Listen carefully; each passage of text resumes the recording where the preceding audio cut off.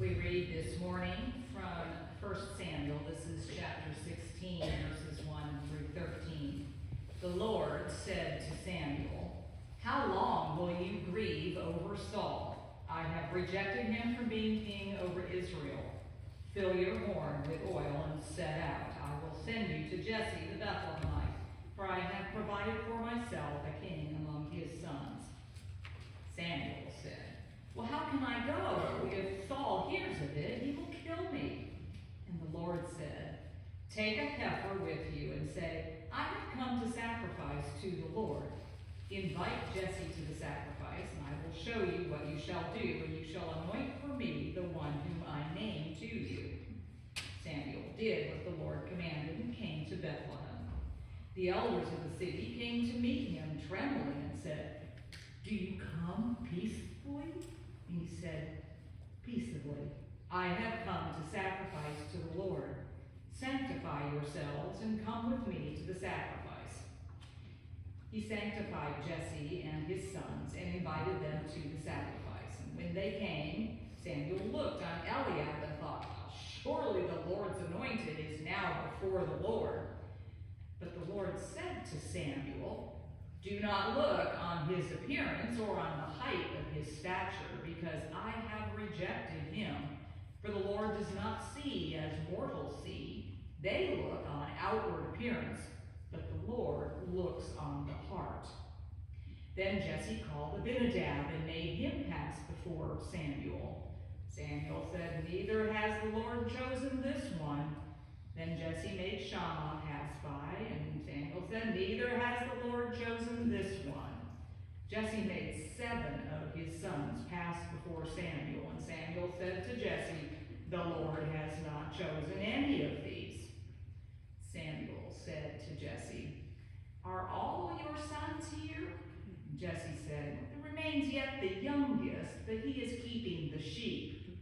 Samuel said to Jesse, "Send and bring him, for we will not sit down until he comes here." Jesse went and brought David in. Now David was ruddy and had beautiful eyes and was handsome. The Lord said, "Rise and anoint him, for this is the one." Then Samuel took the horn of oil and anointed David in the presence of his brothers, and the Spirit of the Lord came mightily upon David from that day forward. Samuel then sent out and went to Ramah. This is the word of the Lord. Thanks be to God.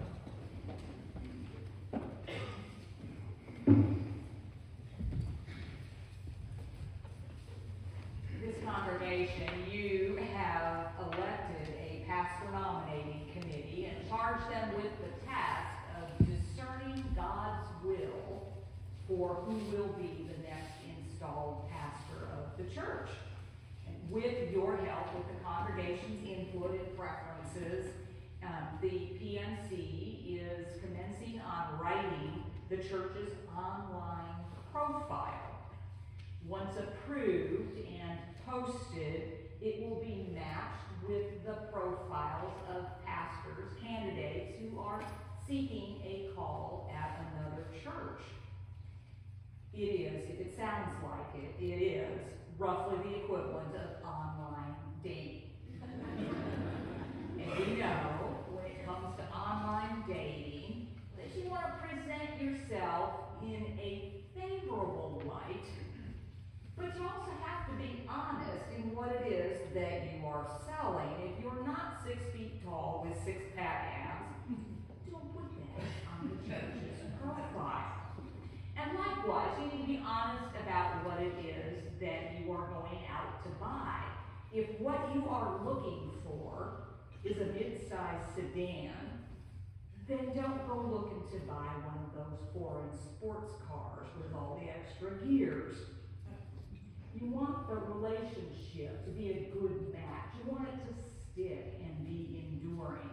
Now, once those profiles are out there and the computer has done its machinations and been matching and spitting out the matches for us, then the heart work beguns. It's hard with a D, but it's also heart work in here. That's when the PMC will be prayerfully considering the pastor profiles, looking, gleaning from them, being attentive to the details in them, that will give them a clue as to whether or not this is God's choice for Westminster. That's not an easy job to ask them to do that, which is why we all need to be praying for them and encouraging them and supporting them in all many ways. Now, the text that we take up for today about the prophet Samuel is a discernment of God's will in the selection of Saul's successor as king in Israel. Samuel is a one-man PMC appointed by God for that task, and he has been dispatched to Bethlehem to choose from among Jesse's many sons.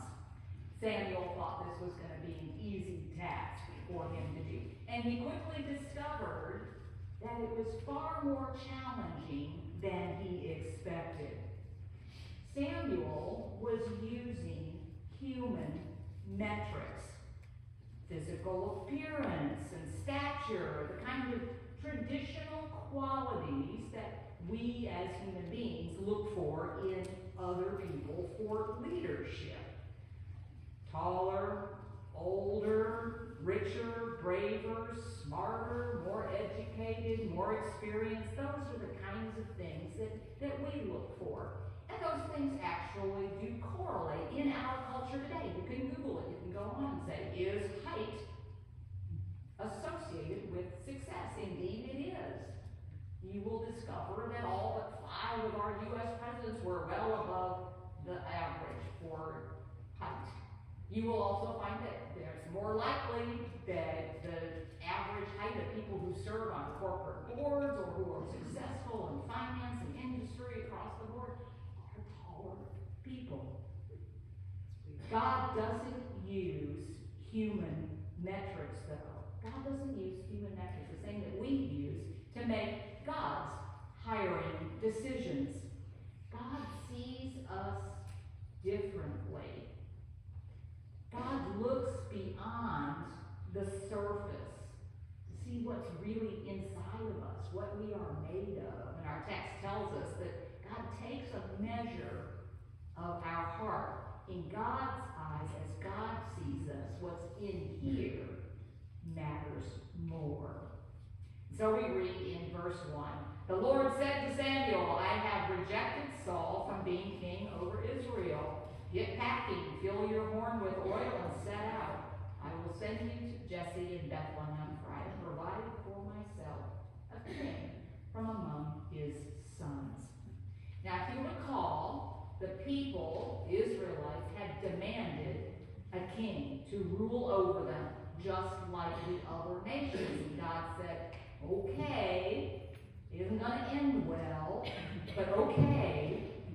And God picked the king. God picked Saul. And then God unpicked Saul. And then God said, I'm going to pick another person after Saul. And spoiler alert, we know that God selected David to be king over Israel, the shepherd boy who would be the shepherd over the Israelites. Now we know that David had a keen mind, and he was a fearless fighter with the slingshot of Goliath, and he enjoyed quite a bit of success as king. But it wasn't his political savvy, it wasn't his military skill that gave him that long career as a king. David never usurped the crown, and he didn't keep it by force. Our text for today reminds us that the kingship came to David as a gift from God, and David served as king because of God's having found favor with David. Verse 5, Samuel sanctified Jesse and his sons and invited them to a sacrifice. Samuel arrives in Bethlehem. Samuel hosts this sacrifice, which was essentially a cover story that allowed them to surreptitiously anoint David as king while Saul is still on the throne. that, as you can imagine, would have gone unfavorably with Saul. That's treason, and Samuel and everybody else involved would have had negative consequences as a result. Jesse presents 7 of his sons, only 7 of them, for consideration. Text is silent on whether or not Jesse thought, well, David's too young, or maybe they just were short-handed that day and needed to leave David out in the fields with the sheep. We don't know, but we do know that David wasn't initially invited in to interview for the job. Verse 6, when they came, Samuel looked on Eliab and thought, surely the Lord's anointed is now before the Lord. We get this sense of this progression of the sons being brought forward and Samuel assessing and discerning God's will, kind of like an ancient Near Eastern Cinderella story.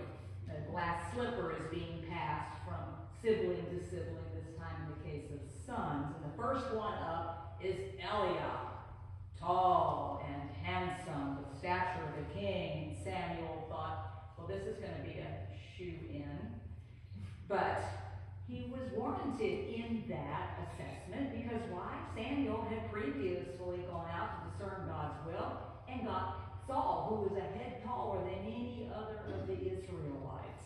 And here again comes the tall and handsome and certainly appropriate oldest son of Jesse, Eliab. And God says no. Verse 7, the Lord said to Samuel, do not look on his appearance or on the height of his stature, because I have rejected him. The Lord does not see as mortals see. They look on outward appearance, but the Lord looks on the heart. And the text here is also silent on what exactly it was that Eliab and Abinadab and Shammah and all the others were lacking. It doesn't tell us what they didn't have. Nor does it tell us what it was about David and what was in David's heart to have a heart after God that is to give us any kind of guidance as to what this means for us. There's no list of divine qualifications against which we can judge or measure. The scripture is quoted quite a bit for God looks on the heart, but it doesn't really actually tell us what it is that God sees in us.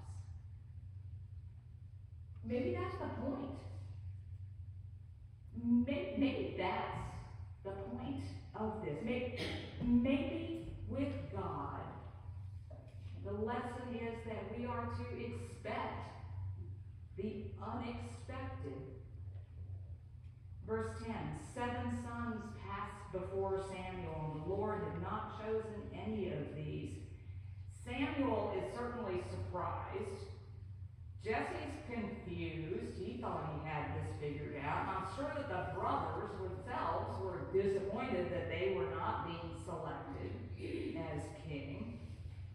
Verse 11, Samuel asks, are these all of your sons? Jesse tells him that there is the youngest out in the fields, David. And Samuel says, well, bring him here. We're not going to sit down for this feast until he comes. No one was expecting David. Not the prophet sent to look for him. Not the people who knew him best, his own family. And yet the Lord said of David, rise and anoint him, for this is the one. Expect the unexpected. One day, centuries after David was anointed king, others would be called to Bethlehem, called to recognize the Messiah in a little helpless baby lying in a manger, not what they were expecting. Later, drawn to Jerusalem to see a king in a humble carpenter's son hanging from a cross, not what they were expecting. Even today, we are called to recognize God's unexpected presence in a baby born in a manger, called to believe that he suffered in our place and for our sake at the cross. And we're looking back from this side of the cross. We know what the story is, and it still surprises us. Expect the unexpected. And yet God is often where we don't expect God to be. Story after story of people who weren't expecting what God did or said or what God saw in people. Separating sheep and goats. And people say, when did you see? He says, I saw that in the least of these, when you helped and cared for the least of these. God saw them and we miss out. And so maybe the lesson is, expect the unexpected. To be willing to let God surprise us with God's presence in our lives and in the people in our lives. And that brings us back to today, brings us back to what the church is being called to do over the next months and longer, to prepare to search for God's choice in a pastor. Not that we're expecting the new pastor to be the Messiah. That job's been filled. Hiring instead a human leader with all their flaws and imperfections, just like David with all of his many flaws and imperfections. Someone who that may not look or sound or act like we're expecting or want. Your inner pastor looks and sounds and acts different than your previous pastor. I'm not 6 feet tall. And your next pastor is going to look and sound and act different than any of the pastors who have come before. And that's okay. That's okay.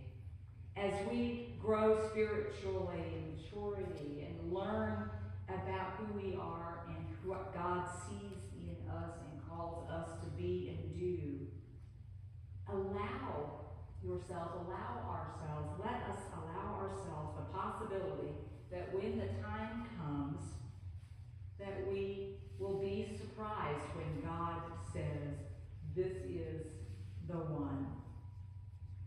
In the days and months before that, be prayerfully waiting, trusting that God will surely lead us to the next leader of this church.